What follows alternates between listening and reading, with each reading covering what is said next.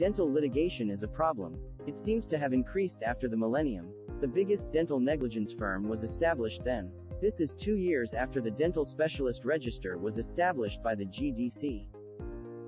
Perhaps we ought to consider why we try to improve our skills when so many of the public can no longer afford them?